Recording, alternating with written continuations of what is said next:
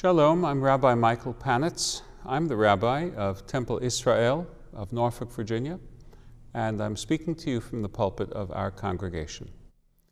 At this time, I'll be addressing the subject, the Atonement Appetite.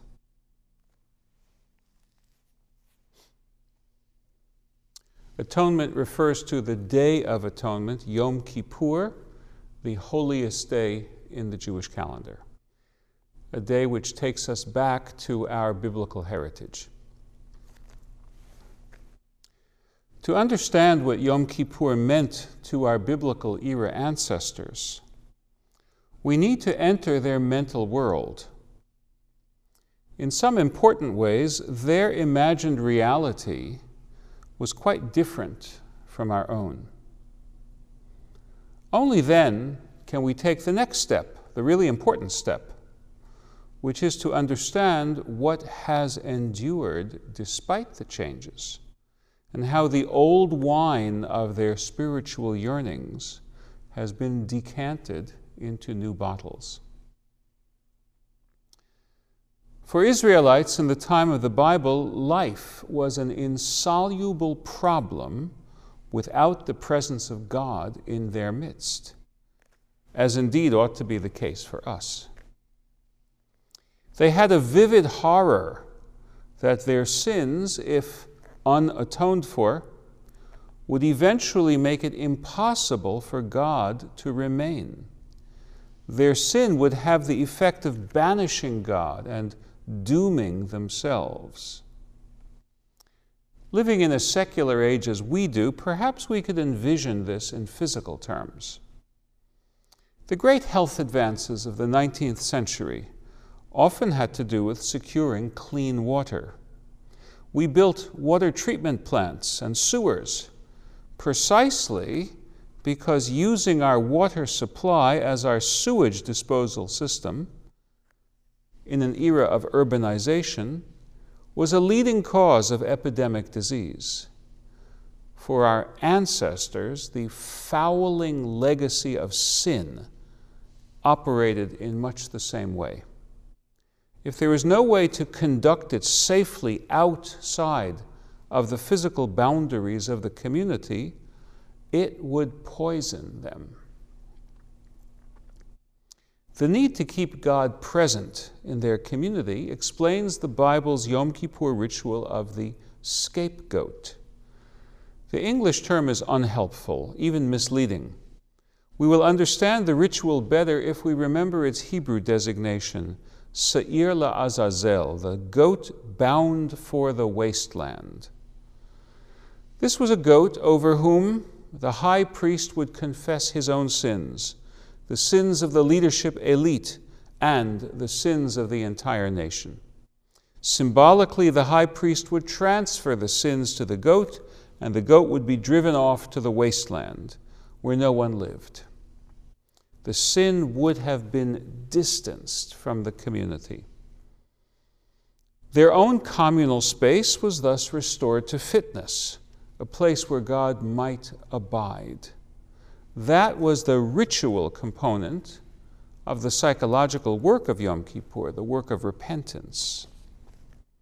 We fail to understand the inner reality of their lives if we imagine that for our ancestors, the ritual was merely an external prop and the real work was only psychological.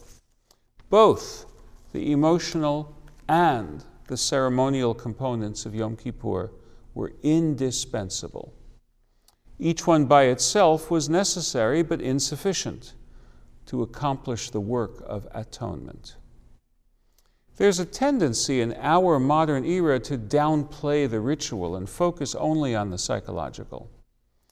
It would take us too far afield to analyze why that is the case, but suffice it to say that whenever we downplay the importance of ritual and behavioral performance, some deep inner need to have what to do will guide us to create new behavioral channels. The creation of the tashlich ritual speaks to this.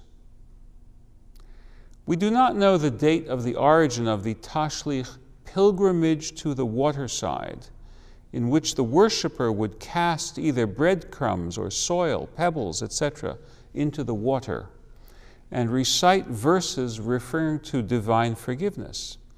The first explicit reference to that custom is in the work of Rabbi Jacob Merlin, a 15th century Ashkenazic author. But the custom may well have been older. How much older, we do not know. My guess is that the custom is from the medieval era because we see other examples of liturgical creativity among the Ashkenazic Jews of that time. As often happens when there is a void to be filled, we see several practices develop along parallel lines, and then one may emerge as the more popular. For example, the practice of having a mourner lead the Saturday night service surfaced at about the same time, the 12th century, as the practice of assigning one recitation of the Kaddish prayer to a mourner. But as we all know, the mourner's Kaddish recitation became universal in Judaism, whereas the former ritual, a mourner being preferentially chosen to lead the service after the end of the Sabbath, is somewhat arcane. In the case of Tashlich, there was another practice too. That other practice involved the waterside and the New Year. It's very intriguing, and maybe it'll be revived. Rashi, an 11th century Ashkenazic rabbi, describes what could be the direct predecessor of the Tashlich ritual. And I'm quoting here from Aaron Feigenbaum, The Origins of Tashlich. Rashi says that a few weeks before Rosh Hashanah, Jews would make baskets from palm leaves and fill them with soil. Then they would plant a bean in the soil. On the day before Rosh Hashanah, the plant would have sprouted, and Jews would wave the basket around their head 7 times and then throw the basket into a river, thus combining to some degree what we now know as Tashlich with another ritual for the holidays that we call Kaparot. Even if these developments date to the Middle Ages and not earlier, the void that they filled went back to the destruction of the Jerusalem temple. What would lead to the elevation of a practice of throwing an object into the water, whether it be a sprouted beanstalk, a pinch of breadcrumbs, or a fistful of soil, almost doesn't matter, to become a part of the New Year ceremonial? I believe that the New Year timing of those new customs is highly suggestive. For the rest of the year, one might substitute verbal prayers for the biblically ordained ritual of animal sacrifice, and one might feel that one had thereby remained in an acceptable framework of worship. But the New Year and the Day of Atonement were the time of judgment, times of life and death importance. This is when the Jews of the Middle Ages felt that their lives were literally hanging in the balance of God's judgment scales. It follows that the void created by the ending of the scapegoat ceremony was harder to bear than the absences of sacrifice in general. We know that the high holidays occasioned other acts of extraordinary piety, other ways for Jews to go the extra mile.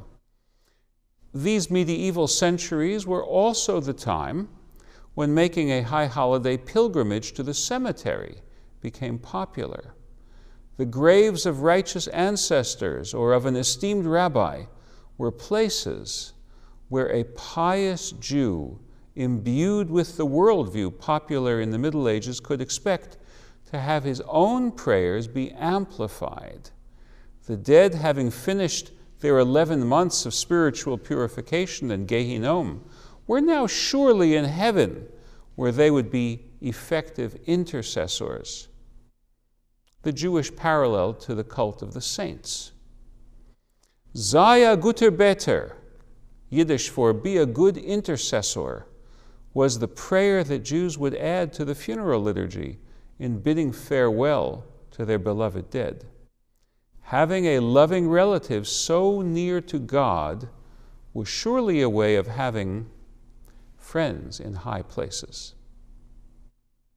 If my surmise is correct, that the Tashlich service filled the void caused by the ending of the temple-era ceremony of driving a goat into the wasteland, we can learn two general lessons of importance for our lives. First, religion has to breathe. We must allow it to adapt to new conditions, to respond to new challenges, to develop creative solutions to the problems of the day. And second, these adaptations need to engage us, both mind and body. We are not disembodied thinking machines. We are embodied spiritual creatures. Our Judaism will continue to help us lead lives of spiritual grandeur only if we involve ourselves in it, body and soul.